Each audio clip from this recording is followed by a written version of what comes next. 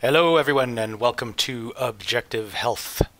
I'm your host, Doug, and with me in our virtual studio are Erica and Elliot. Hello. And in the background, on the ones and twos, keeping it locked down, is Damien. Hello. So today, we decided we would change things up a little bit and talk about coronavirus. And I make that joke like every week. Anyway, we were reading, there was a couple of interesting things that came out recently. First off, there was one called by a journalist named John Waters, who I discovered, I was actually thinking it was John Waters, the filmmaker, but I discovered that it's actually not John Waters, the filmmaker. I believe he's an Irish journalist. I might be wrong about the Irish thing, but he's a journalist, not the same John Waters, so not the guy with the thin pencil mustache. He wrote a really interesting article called On Viral Entrancement. And in that article, he's basically comparing the lockdown measures and the masks, the social distancing, all that kind of stuff to hypnosis. And basically that it is all the things that are being, the things that we are being put through are essentially a mass hypnosis program, in a sense. And similarly, Amazing Polly came out with something a couple of months ago, a video that was called Does the Handling of Coronavirus by Our Government Amount to Torture?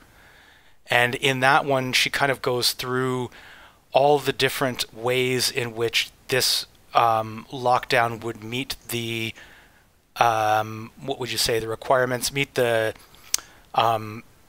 points. Criteria, thank you. The criteria for torture as laid out by Amnesty International. So we took these two and thought that they're kind of interesting comparisons to, like, what's going on here? Is it hypnosis? Is it torture? Is it both? So we thought that it would be kind of an interesting show to kind of talk about these different points. So maybe we can start off by talking about hypnosis. One of the things that he talks about, like the things that are kind of required for hypnosis, and he was talking about how he was actually speaking to a friend of his who is a hypnotist, and she was saying, I believe it was a she, was saying that the things that are required for hypnosis are essentially focused attention, including the impairment or reduction of peripheral awareness, and an imaginative state, which increases kind of suggestibility. So it's not hard to see how what we're going through right now is exactly that. I mean, we have this kind of focused attention, like all anyone is talking about is the virus, and if you have the TV on, it's basically 24 hours a day, 7 days a week, you're getting this focused attention on one thing. Increased suggestibility. I mean, TV is essentially like the perfect medium for this because it's already hypnotic. It's already this medium that sends messages kind of directly into your brain, bypassing all those critical faculties that you have, because it does kind of put you into a trance-like state. And it's also the engagement of emotion as well. The whole thing is based on fear, plugging home the fear of the virus, fear of doing something that will make other people susceptible, fear of other people. Everybody's a potential virus carrier, so you got to be, super scared of everybody else. And then just the lockdowns themselves, which, we're going to get into the torture aspect of that, but it's kind of forcing people into these boxes where all they hear about over and over again is the virus and how dangerous it is, and we don't know what we're going to do. And then they bring in stuff about the second wave, constant death statistics, which are, as we've covered on this show many times before, hyperinflated. Yeah, it's basically like, fear is used to kind of create this fear state. And then every day, every hour, every minute, it's getting reignited, redone. Reinforced in your brain. I'm having trouble with words today. He also talks about the fact that there's, the idea of this kind of lizard brain, right? The lower part of the brain that's more just the instinctual survival mechanism that we all have. that is not the kind of higher reasoning capacity, and that a lot of this programming goes directly to that part of the brain, like particularly when you are triggering those survival mechanisms like the constant fear. It causes something that's called an amygdala hijack, which again is something that we've spoken about on the show before, but it's basically where those survival mechanisms, the emotions kind of take over, and your higher reasoning is cut off. And he brings up Gustave Le Bon's book called The Psychology of Crowds, talking about how there is a specific psychology of crowds where you're not dealing with the psychology of an individual anymore. People kind of take on this mass sort of macro level psychology, and that he's saying they're essentially doing is creating that psychology of crowds without having to have everybody all together in a crowd, using digital means, electronic means of getting everybody on that same wavelength all the time, so that essentially you are in this crowd state. Your higher reasoning is cut off. You're essentially working from emotion, from survival mechanism. Yeah, and a very important element of this is the imaginative state.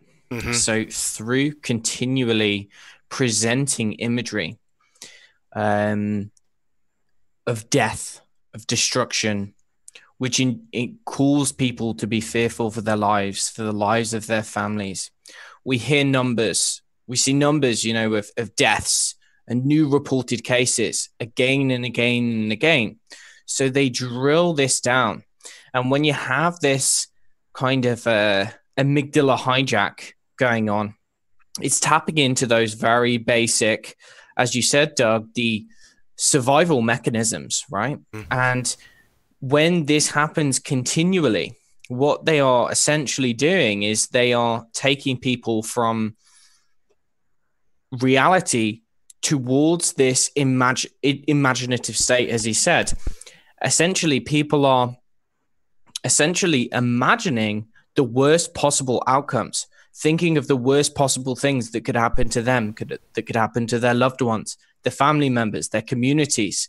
And ultimately, it's these two things combined which set the stage psychologically for the next phases of hypnotism, essentially. Mm. How they can go on to ultimately get away with introducing whatever measures that they see fit. And as we've seen so far, they have they've gone far and beyond what anyone originally expected they would be able to do. But it seems as though people have accepted more and more controlled measures because they appear to be in this hypnotic state or kind of entrancement, as this author would say. Mm-hmm. It's interesting. He was talking about the use of these kind of loaded keywords, that constantly reactivates that state. Deadly virus, new normal, commands like wash your hands, wear your mask, all these kinds of things. The fact that they are just kind of, there's multiple ways that you could say any of those things, but the fact that it's kind of like these keywords tend to get used over and over again in the media, it kind of is very suggestive that this is exactly what's going on, that there is this kind of hypnotic suggestion happening. And it's interesting because once someone is in that state of hypnotic suggestion, they become, it wires it into the belief center, right? And then you basically become, as he put it, immune to rational argument. It's like, and I'm sure that we've all discovered this, right? When you're talking to a friend of yours or a family member or something like that, and you're sitting there and you're trying to reason, right? You're trying to say, okay, look, it just doesn't make sense. There's too much information out there that shows that these masks are ineffective. There's no reason to wear this. It's just a fear response. It doesn't make any sense. And you can't get through, right? There is no, that person is immune to rational argument at that point. Yeah, and you mentioned previously about how the television and other forms of media are excellent ways to kind of introduce this into the collective psyche, let's say. And one of the reasons for that is, and he makes a very good point about how the majority of TV shows that people watch are soap operas, are reality TV, are basically fictional, right? Mm-hmm. And the way to hold the audience's attention is by making these fictional pieces loaded with emotional hooks, right? Mm-hmm. People become absorbed and they are engaging in that imaginative kind of part of their psychology, right? So Mm-hmm. so they are in a state of heightened imagination. They are in a state of emotional engagement with the characters, with the plot line. Mm-hmm. And so you have news, 15-minute news, which is wedged in between these highly emotionally and imaginatively engaging programs before and after. So essentially his point is that as people are watching these things, they're being absorbed into the plot line or whatever's going on the TV show. And then all of a sudden they're exposed to this 15 minutes or half an hour of news. It's going to put them in a much more psychologically susceptible state to then take upon or absorb the information and do it without question. And it also means that they are going to be more susceptible to reacting emotionally, mm-hmm. to reacting imaginatively to the scare tactics, essentially. And that's one of, that's really important that they do that. They need to have people emotionally invested in the narrative. If that wasn't to happen, then I would imagine people would not follow or toe the line as they have done. Mm-hmm. And so if you can get them engaged emotionally, get it to scare them, to tap into that fear center or to tap into that lower part of the brain, then ultimately they are going to be in a state of hypnotic, is it suggestibility, if that's a word? Mm-hmm. They're going to be much more suggestive. Yeah, ultimately.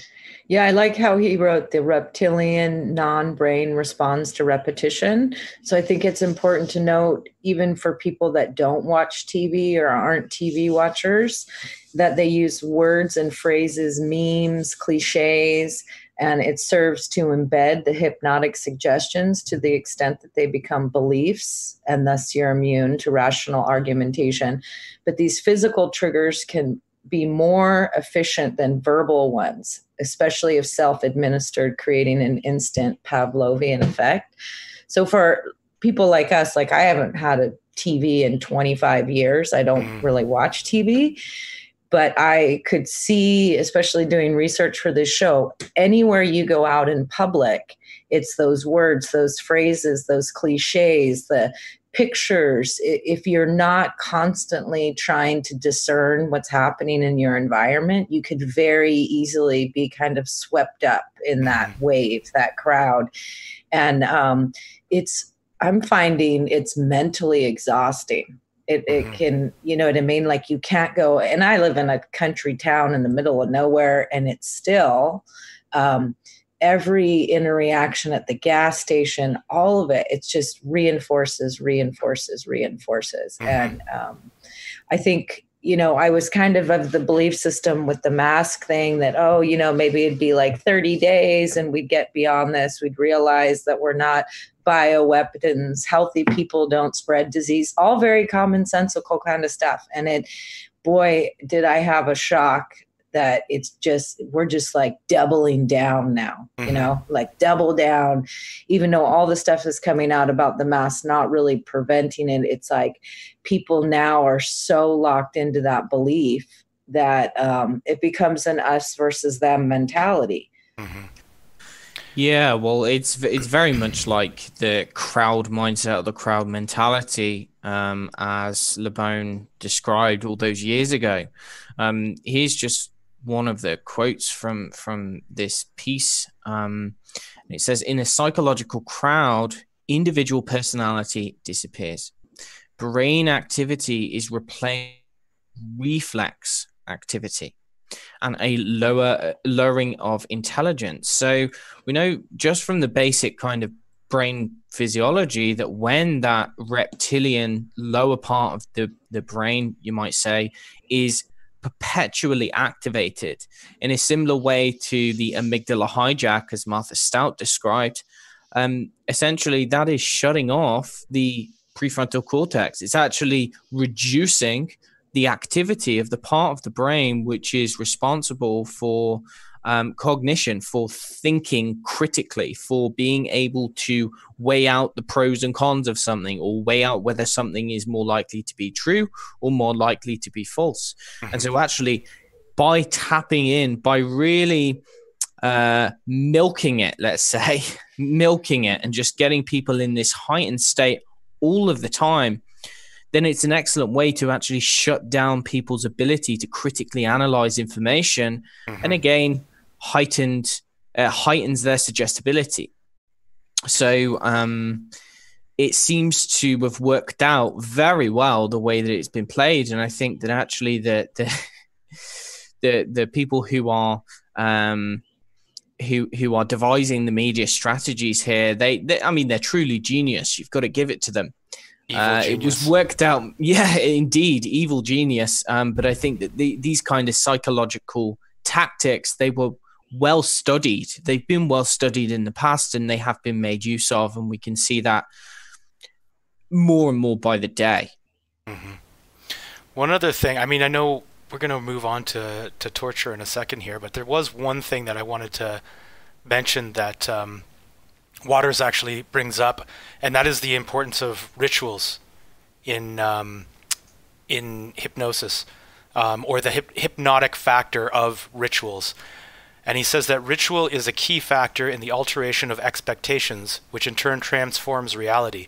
Rituals are rituals are a process of initiation and renewal, which reinforce beliefs, behaviors, and values, inducing conformity, groupthink, accommodation to changes in structures, a reinvented sense of belonging. They are transformative, redefining, rebirthing.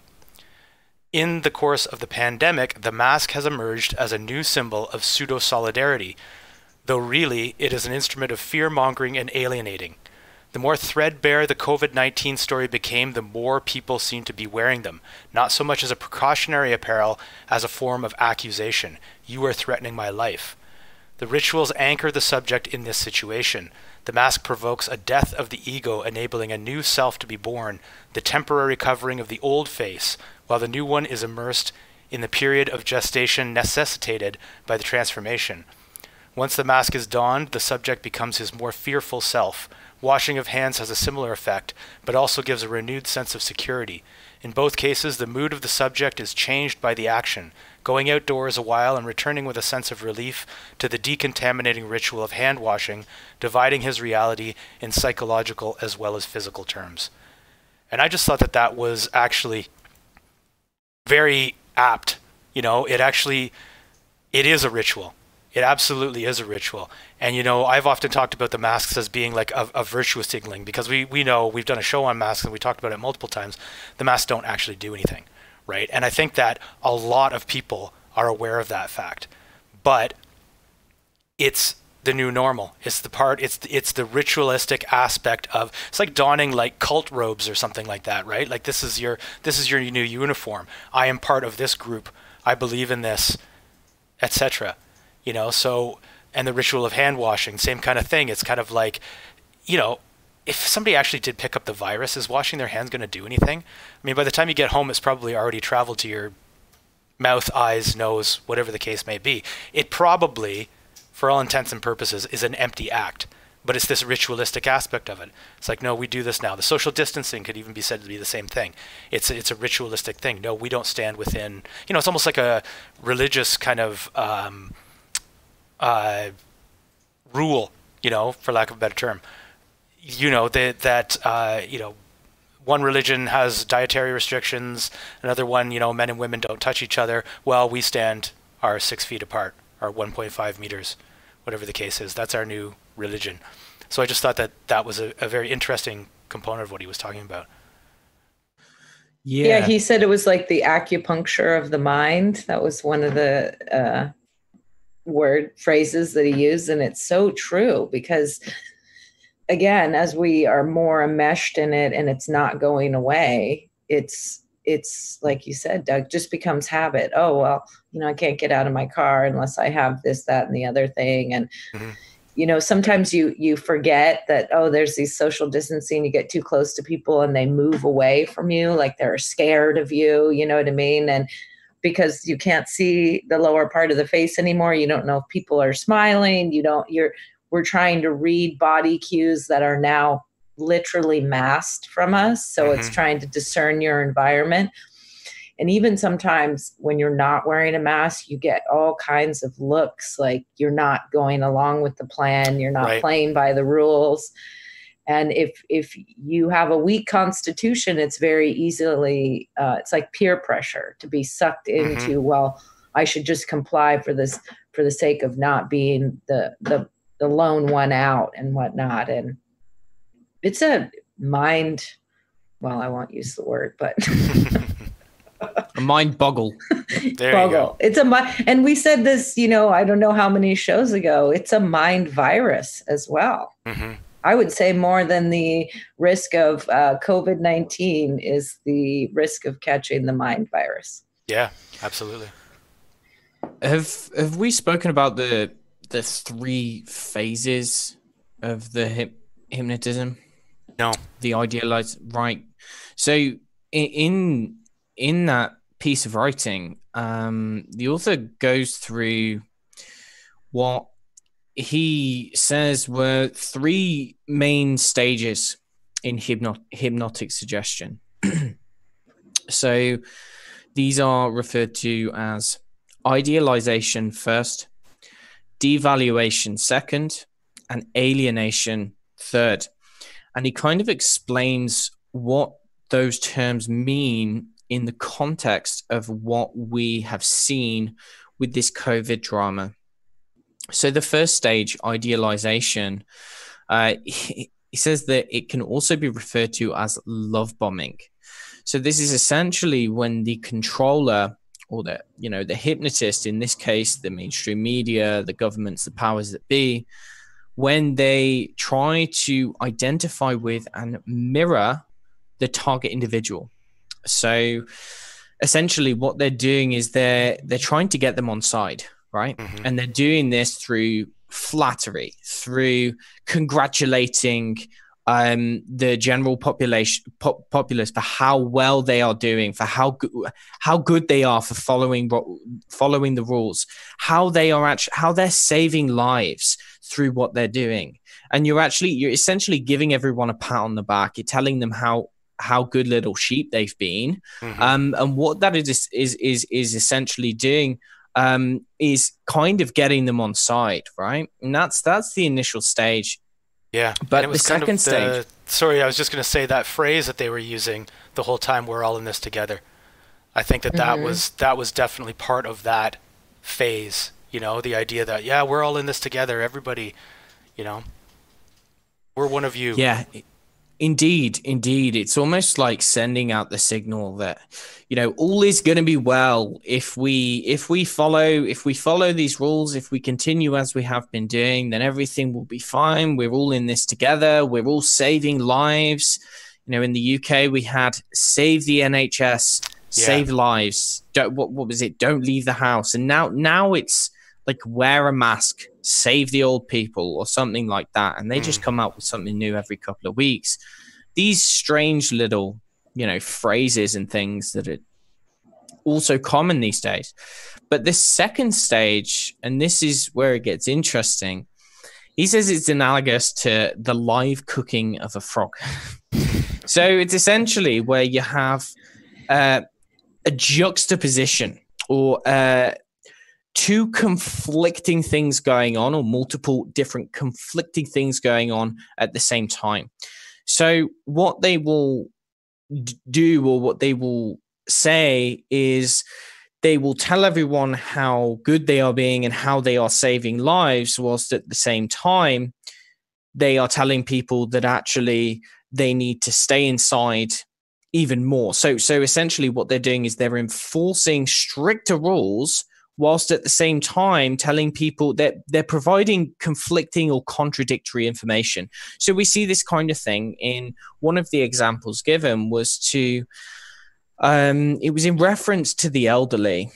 So it was saying that, where are we?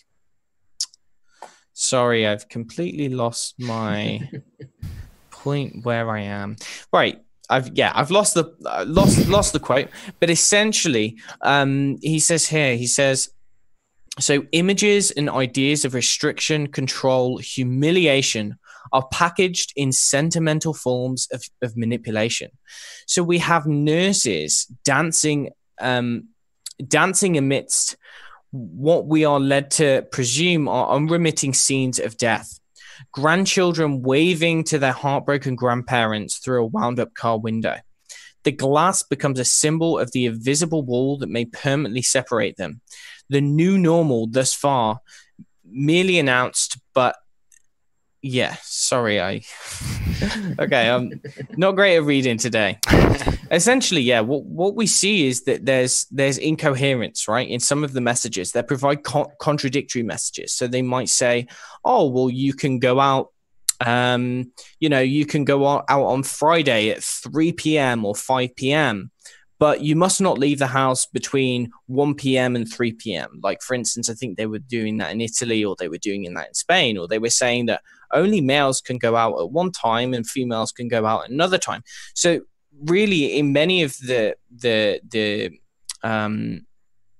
things that they're enforcing, they don't really make much sense, right? But they are enforcing them for the purpose of enforcing them. Yeah. And basically he says that this incoherent state destabilizes the sensibility of the subject, rendering him amenable to further manipulation. Since he cannot understand, he simply obeys. They make almost impossible recommendations that are very difficult to be able to follow, and none of them actually make any sense. And this is inherently confusing to anyone. And so, in fact, instead of trying to understand it, they simply follow it, because I think it probably hurts their brain to try to understand it, right? And then finally, he says that the final phase of the hypnosis is abandonment. And what this is essentially equivalent to is the iron fist. This is when the powers that be are no longer, let's say, they show their true colors. So instead of trying to meet people halfway, instead of trying to identify or present them somewhat similar to the average normal person in society, no, they are establishing their authority. They can start setting curfews. They can start really enforcing their powers. They can, they will, might enforce more measures which are equivalent to kind of like a police state. And you might see more violence, and you might see more stricter, more kind of authoritarian measures or totalitarian measures. And at that point, because society is being taken through these stages of hypnotic manipulation, people are generally quite ripe for that kind of control. Mm-hmm. And because they have been primed in many ways psychologically, they will be in a position to essentially accept those harsher measures. Yeah. But you can't go from good times to final stages. You need to prime individuals over a period of time, getting them to a point, essentially degrading them psychologically, which is similar to what we're going to talk about in a minute with psychological torture, essentially degrading them, getting them to a point where they are essentially, their defenses are lowered. So that was a bit of a long-winded way of saying, but there's phases, and it seems that actually this is what we've been taken through. Yeah, and he compares it to Stockholm syndrome. Suddenly it's like a way of getting compliance from your captors to the point where they're dependent on you, essentially. But yeah, we're even seeing it be, used obviously because mandates in the US are from different governors, different states. But, you see it like, oh, you all misbehaved. You went to the bar. We got to shut the bars down now, or, oh, you misbehaved. We got to take away this right or that right. But you can still go to Walmart and you can still go to, the big box stores. You can buy on Amazon. So you have choice, but it's limited, and it's slowly limiting everything until people will just self-regulate out of fear of, again, what Doug said, the Stockholm syndrome. I better behave if I want to get my, choice to go out from 1 to 2 in the afternoon. Well, maybe let's move on to the other one, the Amazing Polly video, which was does the handling of the coronavirus by our government amount to torture? And if you go over to sot.net to look at it there, sot.net actually transcribed the whole thing. So if you prefer reading to watching, or if you want to read along, which I sometimes like to do, it's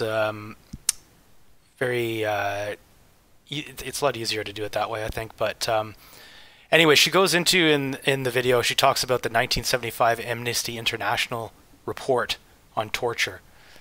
And she says that there are 4 elements of torture. The first being at least 2 persons involved, and that the victim is under physical control of the torturer.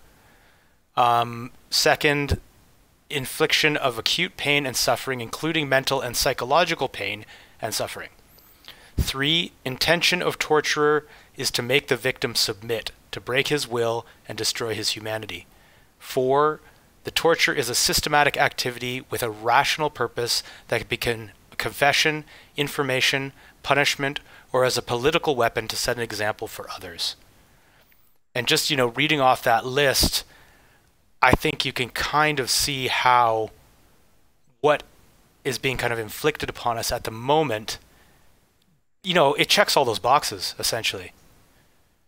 At least she calls it no touch torture. So a lot of times people think of torture like they see images of Guantanamo Bay or physical torture. I think the thought of her using that term, and it may have even been in that document, that no touch torture, it's very well explained. I think she does an amazing job, because you think, well, I'm a thinking human rational person. Like, I'm not going to be tortured. And then you start to see that this no touch torture is the way that it's happening. So they define torture as torture is the systematic and deliberate infliction of acute pain in any form by one person on another or a third person in order to accomplish the purpose of the former against the will of the latter. I mean, that's essentially it. When you look at what's going on right now, and you've been kind of keeping, your head straight during this whole thing, and you haven't bought into the stupid COVID panic, it's, then you can't help but look at this as something that's going on deliberately. And it isn't about saving lives. It isn't about trying to stop the spread of a virus. There is something more going on here. Then you can't really help but look at it as something like torture. Like, what is being done by, if there is no virus to be afraid of, then forcing people to stay in their homes, forcing people to stay apart from each other, not letting people go to see each other, have any kind of human contact, all of the different things, have to wear a mask when you're out so you can't see anybody's face. All of these things are essentially psychological torture. And they sustain it. It's sustained. Like, again, back to what I was saying earlier, you think, it's just 14 days or it's just a month. We all got out of the lock. Now we can slowly start to open back up. And then there's the fear of the second wave. And anytime you start to think that things maybe will go back to some semblance of normalcy, it changes again. And all of a sudden it's, more intense. And now we have the testing requirements if you even have a fever or a cough, and then you got to self-quarantine if you travel to a different state. I mean, it's never ending. It's like a black hole of potential possibilities. Yeah. Well, Polly goes through something called Biderman's chart of coercion. And essentially, this was a guy who was around after, was it the Vietnamese in the Vietnam War? Or the Koreans? No, I think it was after the Korean War. Yeah. And, after the Korean War, the Americans were kind of like shocked at how effective the Koreans were at getting American POWs to talk. And they thought that they had some kind of magical ability to force these guys to confess everything. And Biderman did some research and said, no, it's not magic. They just have very efficient psychological torture techniques for extracting this information, the no-touch torture thing. So he went through and he had, on his chart of coercion, he had like 8 points. And maybe we can just go through them and kind of compare how these 8 points are we can see those reflected in what's going on right now. So the first point is isolation. And okay, that's like an easy one. That's pretty obvious. Just the lockdown, being forced into a hospital. Yeah, well, they've come out and said it. Yeah. It is isolation. Isolate. Yeah. The nursing homes, quarantines, all these things are instances of isolation. Forcing people not to be able to see their families. Sorry, go ahead, Elliot. Yeah, no, I was just going to say it's not just physical isolation. It is very much, psychological, emotional isolation as well for these people. And there are so many people who feel emotionally isolated from the world. They don't feel like they can, there's one thing just kind of being stuck in your house, but then being told that no one else can come to see you for 3 months. For instance, the elderly who might only have 1 or 2 family members and they haven't actually seen a real human being in 12 weeks. That's pretty severe isolation on every front, right? Absolutely. And the second one is monopolization of perception. And we even talked about this with the hypnosis as well. The 24/7 news cycle, the censorship of any dissenting voices, social shaming of anyone who speaks out against the situation. They talk about in the document barren environments, restricted movement, and monotonous food as being elements of torture. Well, barren environments, it's like the streets are empty. Restricted movements, you're not allowed to leave your house. Monotonous food, well, that might be a bit of a stretch, but at least, there are food shortages going on. People were, especially in the beginning, going to supermarkets, and there was very little there for them to get, Yeah, and on that document, just Biderman's it's called Biderman's chart of coercion. On the document, next to a section where it says monopolization of perception, it says fixes attention upon immediate predicament, fosters introspection, eliminates stimuli competing with those controlled by captor. So, like exactly what you've just said, Doug, they eliminate all dissenting voices, label them as quacks, conspiracy theorists, and then actually, like what we've been talking about throughout this show, on the news, in the media, every avenue is saturated, fixing everyone's attention upon this immediate threat. They lose sight of everything else. Immediate threat. Yeah. So yeah, completely monopolizing, everyone's perception, right? Yeah. The third point on there is induced debility and exhaustion. Feeling that right about now. Yeah. She talks about, semi-starvation, and no, not everybody's feeling that, but there certainly are instances of that going on. There have been food lines forming, and I remember in Italy at the beginning there was, well, not the very beginning, but after it had been going for a while in Italy, there was food riots, or at least the threat of food riots. There was looting for food, not that like the looting going on in the U.S. where people are stealing shoes and clothes and stuff. This was like people who were actually starving. Exposure. Paulie said in the video, exposure, like if you have to stand in line outside and you're exposed to the elements and stuff. Okay, well, maybe. But exploitation of wounds, I think that's a big one, because especially if you think of wounds as being psychological wounds as well. I think that certainly they are exploiting people's fear. Absolutely. And, you know, even like exploiting the, like I'm thinking through, if you test positive, right? You could kind of look at that as kind of a wound or something like that. Like right from that point on, you are treated like cattle, essentially. It's like you just because you took this test and it was positive, and we all know how many false positives they're coming up with. But if you're test positive, then suddenly you're isolated, you're thrown into quarantine, your family has to be taken away, and all these kinds of stuff. That is like straight up an exploitation of a wound. Yeah. And prolonged constraint is another component of that as well. And yeah, it's not much of a stretch to think of that one. The fourth, and prolonged interrogation as well, right? Have you washed your hands? Yeah. Are you wearing a mask? Have you been in contact with anyone with COVID? Are you sure? If you have, then you should not be going out the house. You should not be seeing anyone. You should not be doing anything. You know, it's like when you walk into a shop, there's some places, at least in the UK, who say, you know, have you washed your hands? Wash your hands before you come in.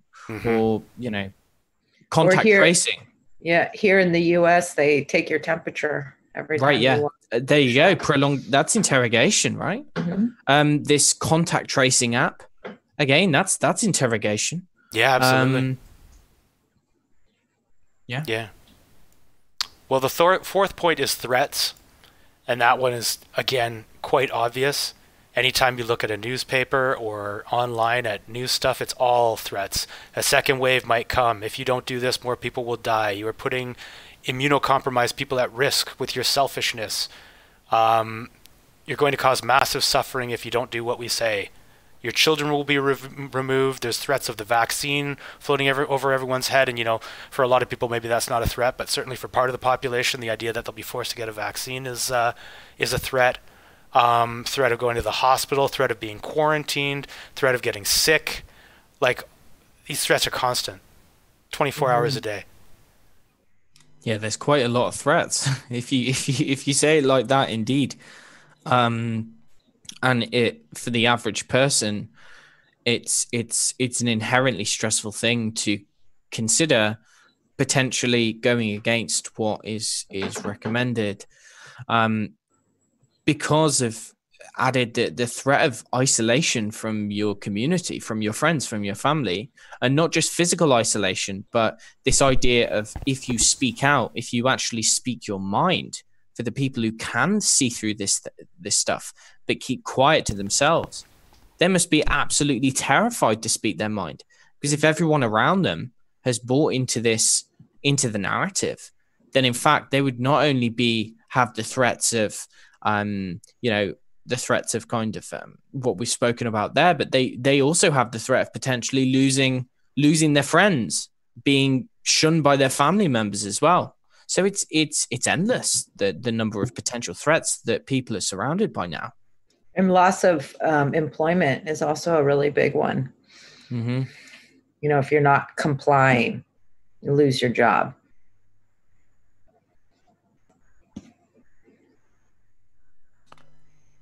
Sorry, I had myself muted there, I think. Can you hear me? Yes, we can hear you now. Yeah, okay. The threat of our host not being not being heard. Okay, so the fifth one on the list is occasional indulgences. And this is the idea that, you know, they play the good cop, bad cop kind of thing when torturing. It's kind of like you give these occasional indulgences. And we see that a lot too. You know, it's like, well, not everything has to be shut down. Okay, Walmart can stay open. Liquor stores can stay open. You know, even though the mom and pop shops or your business is not allowed to open, well, we'll still let you, you know, get out of the house at least to go and go grocery shopping. They give rewards for partial compliance. You can get to travel if you take the vaccine, you know, that sort of thing. And there's also, if everyone follows the strict lockdown measures, then the lockdown will end sooner. However, the people who break the lockdown, the people who are selfish, it is their fault, right? Yeah. And so I've actually seen people who believe that. They believe that one of the reasons why we were forced to lock down for such a long time was because of the selfish acts of people who were breaking the lockdown and spreading the virus, right? So if you follow these rules very strictly and do exactly what we say, then you will be allowed out of your houses. Exactly. Right? And they dangle that carrot in front of everyone's nose for a while. And that's then beat you with the stick. Yeah. And that's essentially collective punishment, right? That whole thing, which I'm pretty sure is in the Geneva Convention as being a war crime. But anyway. So the sixth one is demonstrating omnipotence. Again, this is pretty obvious. Like when you see Fauci getting up there and telling everyone the rules and the way things are going and what everything has to do, he has this kind of presence of omnipotence, or Bill Gates even more so, I think, and they've shut down the entire world economy. That's fairly omnipotent, I would say. Have the corporations eating out of their hands.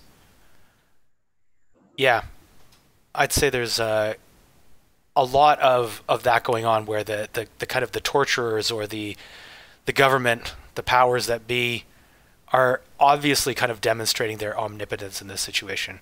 It's like, we can shut down your business. We could take away your job just like that. We could take you away from your family. We could do any of these things. Well, and Joe Biden just said about masks, it's not about rights, it's about responsibility. So if you think you're going to exercise some sort of constitutional right in the United States, like, that's irresponsible. You better be responsible for your behavior. I mean, talk about it. The seventh point on the list is degradation. And it says it makes the cost of resistance appear more damaging to self-esteem than capitulation. Reduces prisoner to animal-level concerns. So there we go. The trigger, the reflex trigger, the amygdala hijack, the reptilian brain, right? Get them thinking about survival, food, safety, warmth. Yeah. And then that denial of privacy, enforcement of minute rules. Yeah. Polly was talking about actually the degradation component, also things like the closure of salons, only allowing people to buy essential items, forcing people to line up, follow arrows, only use one entrance to the supermarket, one entrance to leave. Like, just these degrading, even the masks themselves, the social distancing, that stuff is degrading. Like, straight up, you're not allowed to see my face, or nobody's allowed to see your face. It is a form of degradation. And also the kind of the mobbing that goes on when people are anybody who dissents, posts something on Facebook or social media somewhere saying that they disagree with what's going on. The social shaming. That's a good way of putting it. Yeah, to force people into compliance. I mean, that is straight up degradation for sure. Even like separating ourselves from our loved ones, holding elders hostage in like nursing homes. That, like, what they're putting the elderly through right now is straight up degrading, like really degrading. And children in schools now, what they're doing to them, that's degrading as well. And the last one, enforcing trivial demands. And that's the same kind of thing, like we were just talking about, forcing people to follow arrows, stay within the lines, wear your mask, wash your hands. Like, all those things are like really trivial, especially if you have any understanding of the way viruses work. Demanding that people stay home unless they're protesting racism. Yeah, the contradictions, right? Yeah. In trivial, right? It's not even like logical demands.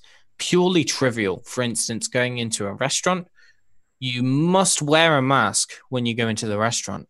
However, when you sit down, you can take your mask off. But if you want to go to the toilet, the bathroom, then you need to put your mask on again. And then when you come back down to eat your lunch and drink your wine, you can take your mask off. I mean, how absolutely trivial is that? I mean, there is no logical sense. It's hurting people like sheep or cattle. Mm-hmm. It's like making people, putting them through a maze. And yeah. I was saying before the show about the recent rules that were enforced. I believe it was 2 or 3 days ago in France.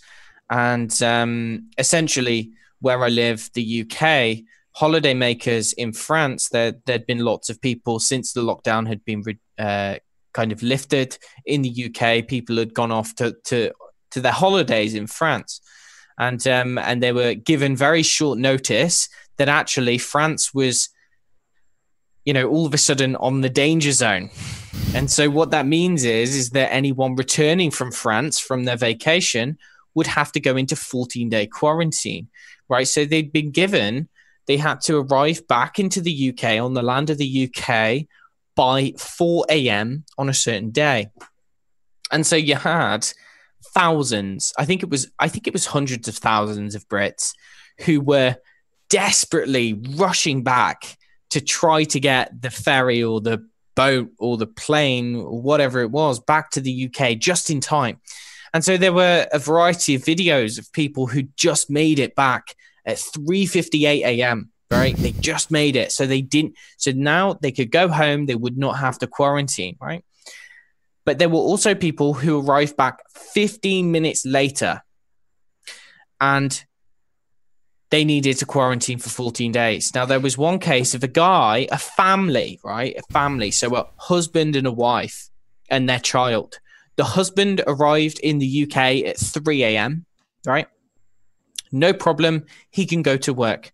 His wife arrived in the UK, I think it was at 6 a.m., so about 3 hours later, okay? She and the child have to quarantine when they're at home. But get this, right? The guy lives in the same house.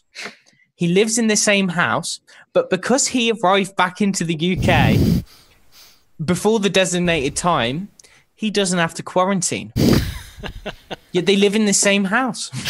How, if that isn't trivial, I mean, what is? That's like a comedy sketch, Yeah, seriously. Unbelievable. What can you say?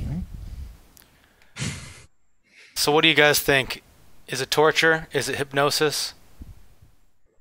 It's all of the above, yeah. I think it is both. It's almost like hypnotizing people to accept torture. Mm-hmm. Seems that way. It seems, I mean, looking over the list, reading through the characteristics of both, it seems that they both share some similarities, actually, in terms of the mechanisms or the strategies. And I think that you probably need to use a bit of both to properly achieve what you want to achieve in either of the avenues that you choose to go down, whether it's torture or hypnotism. I'm not saying that all hypnotists need to be torturous, but what I mean is that when you're trying to induce mass viral entrancement, like the author would say it, or collective hypnotism, then I think that does usually involve some elements of torture. Mm-hmm. And it seems that both of them coexist and they're both happening simultaneously. And it seems that the psychology of humans is just gradually being degraded further and further. And we've talked about this kind of degradation of moral values, of psychological health, emotional health, physical health. We've spoken about this for years and years and years. But ultimately, with this coronavirus malarkey, these things seem to be heightened. They've been ramped up 10 times. So it's definitely out in the open to see, for sure. Yeah, I like how she wrote at the very end of this article, since they are moving us along and prolonging the stress, they are bringing us all into the chronic stage where the victims of coercion become broken and their compliance will be all but guaranteed. I think that pretty much sums it up. So however you get people there, whether you hypnotize them, whether you torture them, you offer them economic stimulus, whatever it is. Its compliance is all but guaranteed. Yeah. You guys have anything to add? I think we've come up on our time here. I'd say we probably covered everything. Yeah. So break the trance. Don't let the torturers Turn off get you the down. TV. Turn off the TV. Resist the torture as much as you can. Yeah. It's kind of depressing when you think about it. But anyway, thanks everybody for joining us on this exciting episode. We will be back with another exciting episode next week. Thanks to my co-host. Thanks to Damien. And be sure to like and subscribe if you feel so inclined. And we will see you next time. Bye, everyone. Bye.